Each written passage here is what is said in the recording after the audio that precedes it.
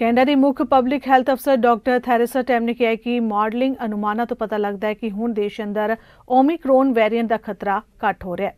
ਉਹਨਾਂ ਅੱਗੇ ਬੋਲਦੇ ਕਿਹਾ ਕਿ ਇਹਨਾਂ ਪਾਬੰਦੀਆਂ ਨੂੰ ਹੌਲੀ-ਹੌਲੀ ਖਤਮ ਕੀਤਾ ਜਾਏਗਾ ਕਿਉਂਕਿ ਇੱਕਦਮ ਇਹਨਾਂ ਪਾਬੰਦੀਆਂ ਨੂੰ ਖਤਮ ਕਰਨ ਨਾਲ ਕੇਸਾਂ ਵਿੱਚ ਫਿਰ ਤੋਂ ਭਾਰੀ ਵਾਧਾ ਵੇਖਣ ਨੂੰ ਮਿਲ ਸਕਦਾ ਹੈ। Since the last update, multiple indicators show that Canada is past the peak of the Omicron wave, though infection rates remain elevated and hospitals are heavily strained.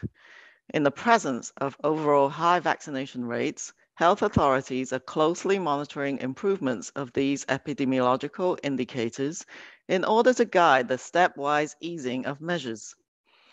For the immediate future, key preventive measures remain important for relieving the accumulated pressure on hospitals.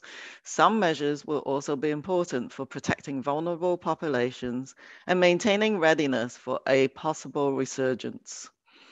This includes reducing vaccination coverage gaps and encouraging the use of personal protective practices, such as avoiding crowding, opting for well-ventilated spaces, and wearing masks as appropriate.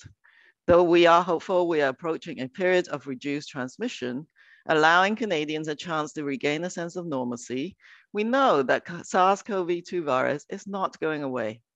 To that end, we must also use this time to prepare for the longer term by maintaining a cohesive approach across the country, strengthening capacity for rapid detection and response, and using personal practices as and where needed to better protect ourselves and each other. Note, due to changes in data availability, there is significant uncertainty in these forecasts. The three scenarios shown in each figure show that while Omicron activity has likely peaked, easing of public health measures could still lead to resurgence. The blue line trajectory show that with a moderate effect of easing public health measures, we could expect a limited resurgence of daily cases with potential for a more modest resurgence in daily hospital admissions towards the spring. The red line trajectory shows that with a more substantial effect of easing measures, we could expect a larger resurgence of daily Omicron cases, potentially exceeding prior peaks. But similarly, the peak of daily hospital admissions could be much lower.